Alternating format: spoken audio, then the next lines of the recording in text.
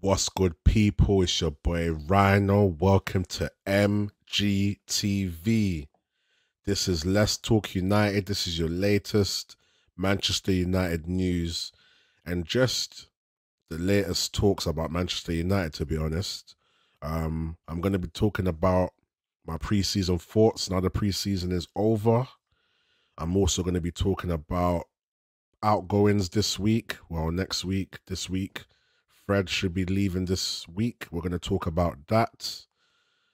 Who's going to take his number? Is it Hojlund? You know, Hojlund was previously number 17 with his last club. Is Hojlund taking Fred's number? We're going to talk about that. And we're going to just talk about my preseason thoughts. As I said earlier, I want to talk about who I think has had a good preseason and who I hope will bring their good performances from preseason into the start of the Premier League on Monday. A week now the Premier League starts. But yeah, let's get straight into it. We're going to start with Fred. Fred is leaving next week, apparently. People, good news, man. To be honest, out of McTominay and Fred, like I've said, I would always prefer to keep Fred, because I think Fred turns up more in important games than McTominay does, and Fred is a little bit more consistent, even though they're both inconsistent. But let me get this up right now. So here we go. Manchester United expect Fred Sale to advance next week.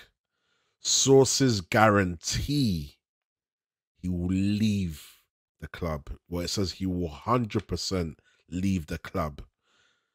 Donny van der Beek as well, there's news here. Negotiations will also continue with Real Sociedad for Donny van der Beek. Listen, if we can pocket 40 million for both of them, you know, use some of that to buy Amrabat, I'm taking it, people. What do you guys think about Fred? About Fred leaving?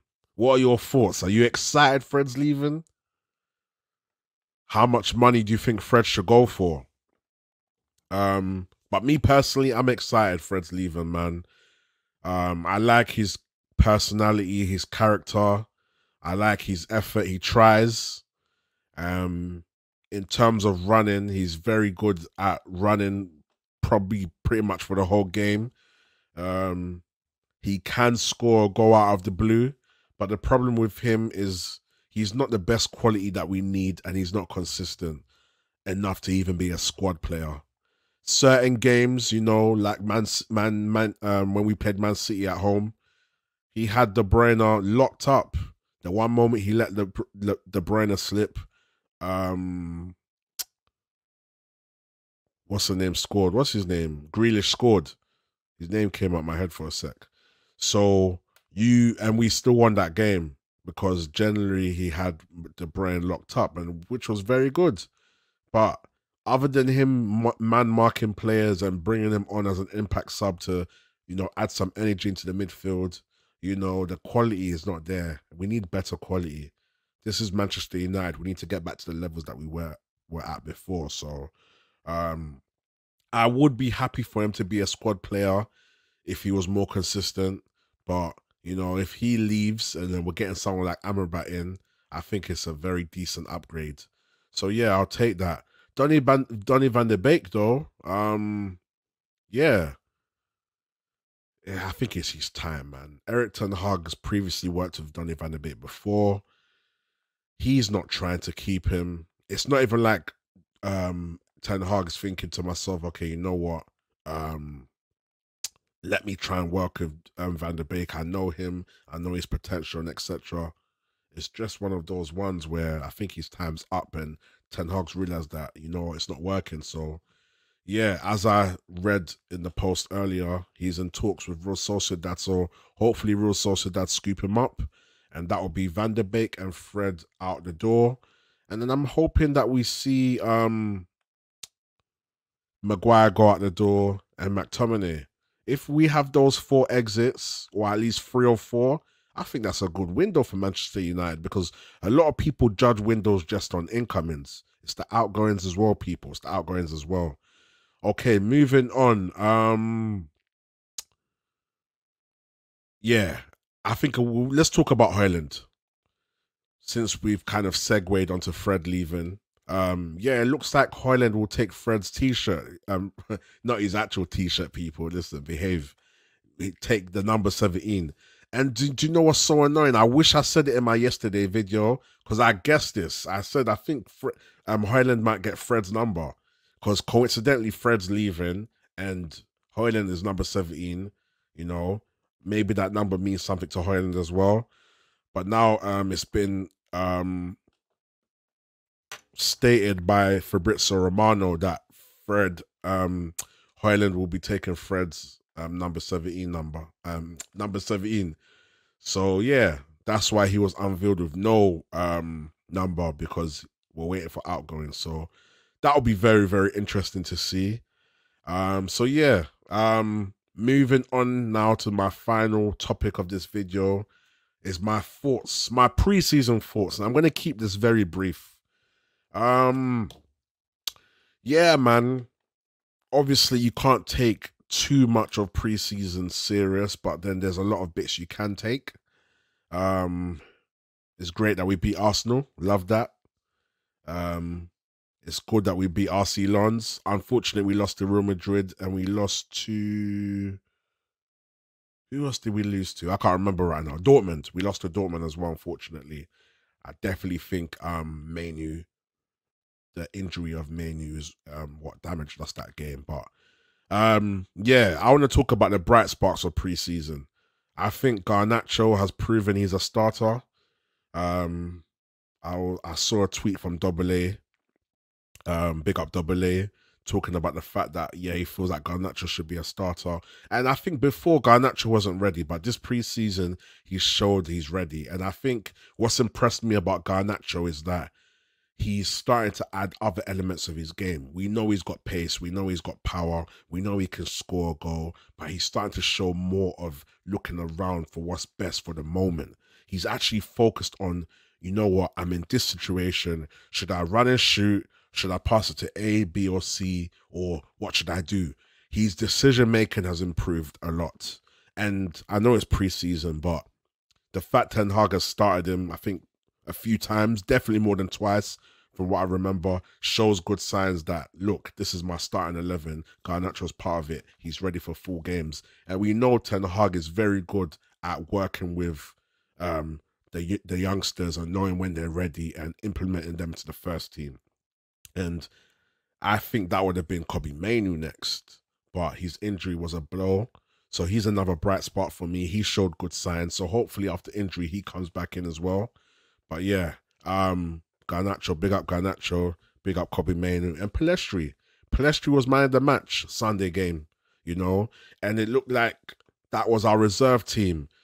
And I was kind of looking at this thinking, oh, Sancho's there.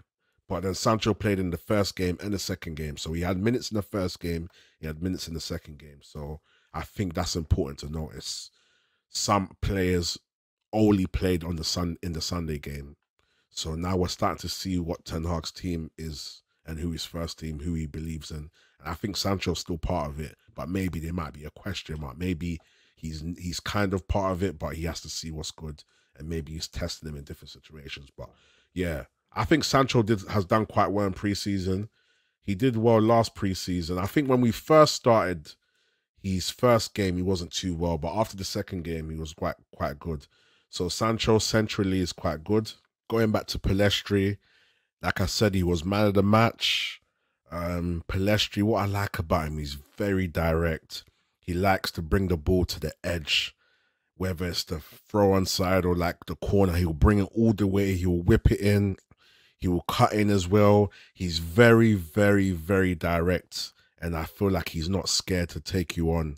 And that's the same as Garnacho as well. I forgot to mention Garnacho's flair and everything as well. But yeah, Pellistri is very direct and very efficient.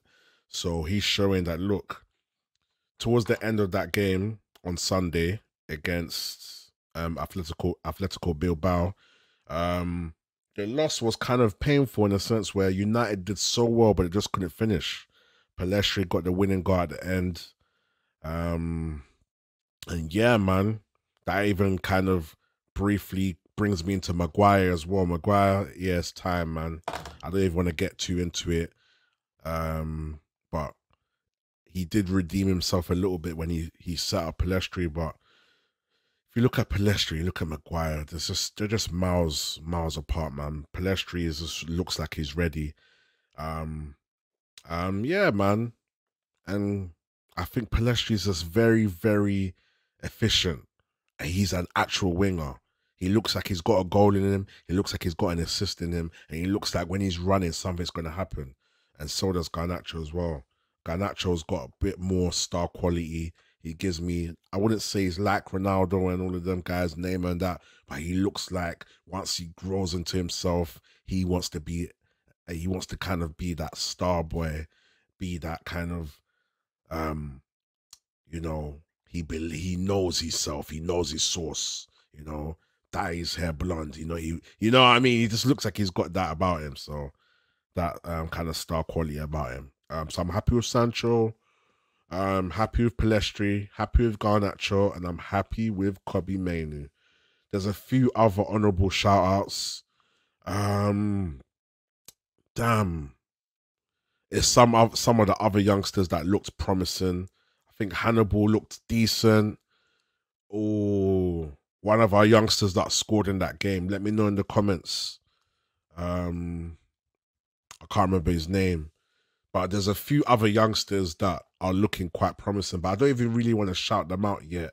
I mean, it's not like... I was going to say let me not put too much pressure on them. But yeah, I'll just keep the main standouts for now. But honourable shout-outs to some of the other academy players and some of the other young players, etc. Who else? Varane has been decent. I think he's still adjusting to Onana playing high. Like, I think Varane doesn't really play in the high line, so I can see that he's adjusting to a bit of it. Yeah, Martinez was good. Casemiro has been good. Rashford was good in the last game, missing in the game before. So yeah, to be honest, my main standouts were Garnacho and Pellistri, to be honest, consistently as well. So big up them. If I've missed out anybody, let me know in the comments, man. Let's have a discussion and we can talk about it. But I think that's about it for me now, man. Listen, if it's your first time watching, please subscribe. Subscribe to the channel. I do a lot of Manchester United news. I talk about other football clubs as well. I do rival talks. I talk about general, like, football kind of gossip or things that we need to look out for. Like, for example, I did the video on mental health, football and mental health. I'll put that at the end of this video as well, so you can have a look at that. And if you've got any suggestions for any content you want me to do, let me know. I also do other topics and I'll talk about general stuff apart from sports as well. So big up, man. Big up all the viewers locked in. Big up the people supporting the channel. Big up the guys that are and females, but I call you guys, you know, big up you guys, liking the video and subscribing.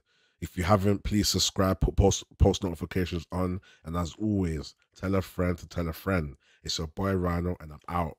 Peace. Hey, I swear firms and rents pattern this.